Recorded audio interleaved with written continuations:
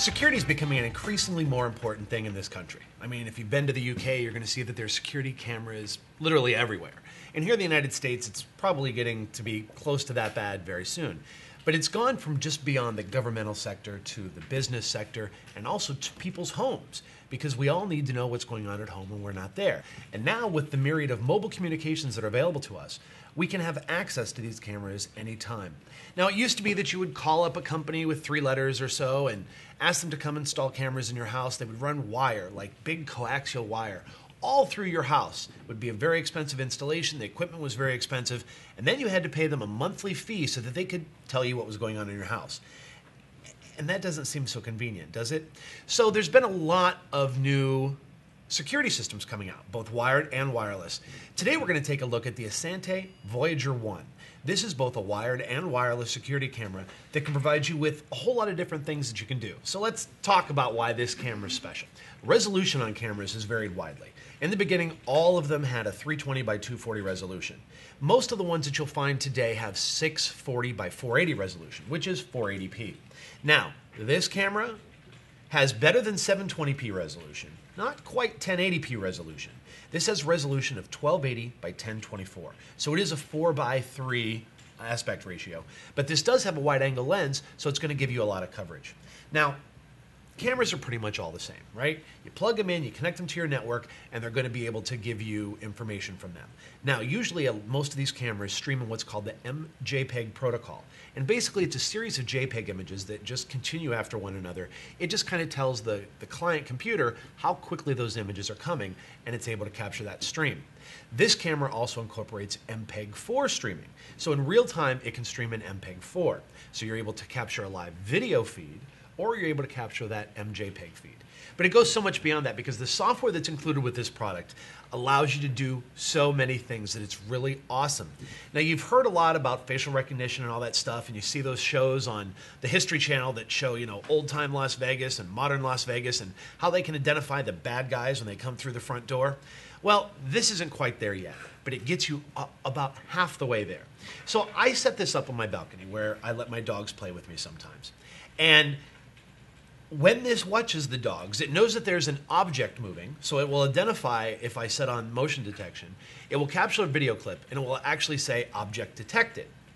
But if I walk out on the balcony, and all it sees is my leg, it knows that I'm a person. So it will say person detected.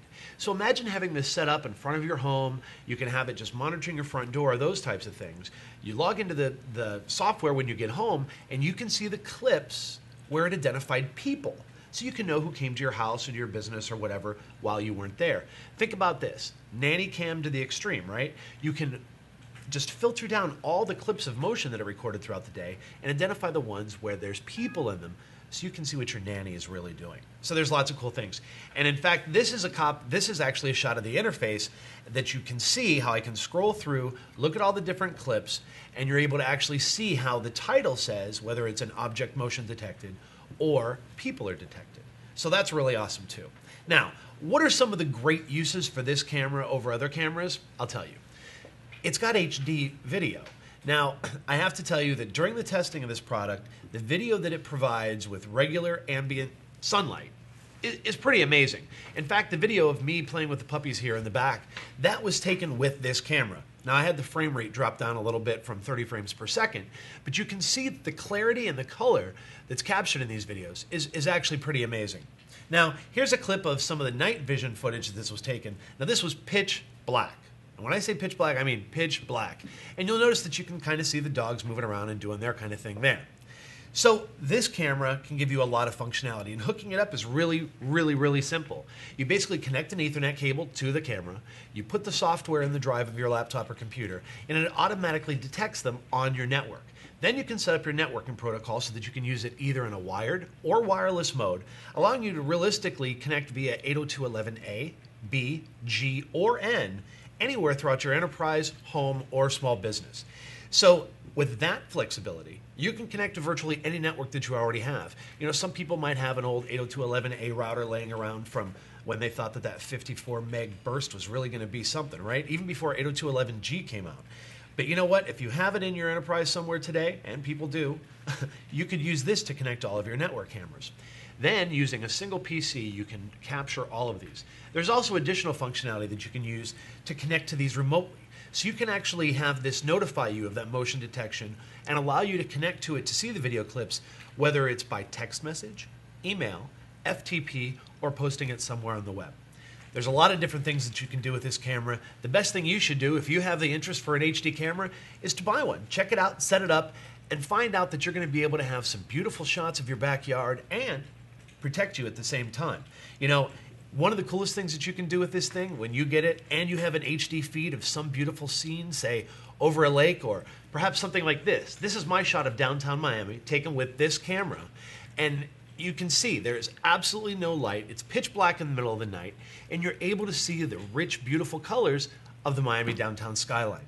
Then you can go to a site like wonderground.com, you know, the weather underground, and you can actually submit your webcam so that your images can be shown to the whole world when they're looking at a map of what to look at in your area. This is Senior Editor Lonnie Paul. Thanks for checking it out. For more information on the Asante Voyager SMARTBOT security IP camera, just type A5561098, that's A5561098, into any search engine or check it out on tigerdirect.com.